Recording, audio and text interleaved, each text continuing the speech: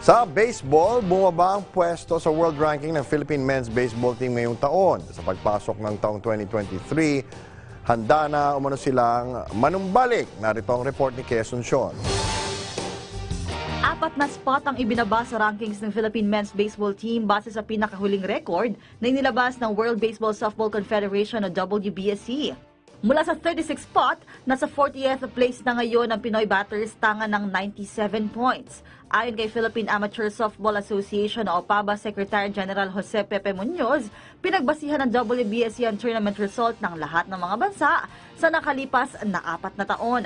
Pinakamalaking epekto rito ang hindi nila pagkasali sa huling dalawang Asian Games na ginanap noong 2014 at 2018, bukod pa sa zero international competition record nila noong nakaraang taon.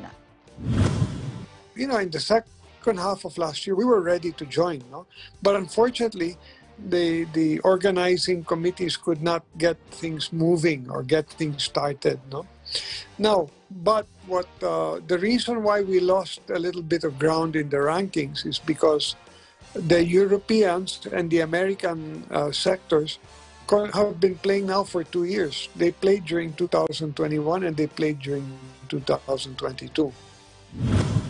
Dagdag pa ni Muñoz, ang pinakamalaking impact para sa kupunan ngayong taon ay nang maungusan nila ang powerhouse team Pakistan na ngayon nasa 43rd spot matapos bumaba ng 12 hakbang.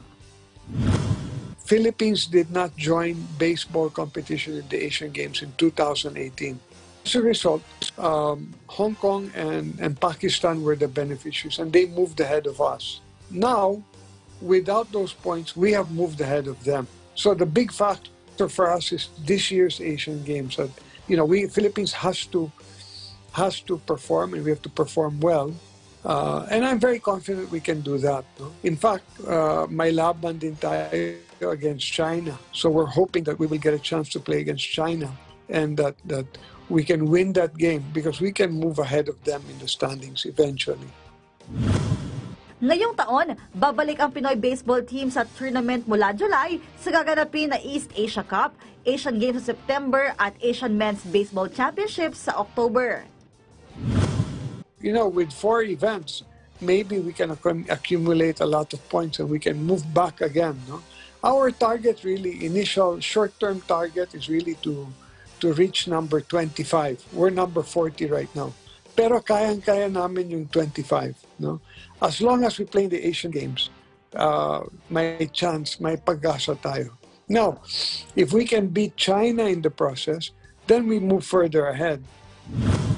Samantala, nananatili naman sa 14th spot ang National Women's Baseball Team, gayong kaparehong standings pa rin mula noong December 2019 ang inilabas ng WBSC dahil sa kawalan ng tournament exposure sa distaff side noong mga nakaraang taon. Kay Asuncion, PTV Sports.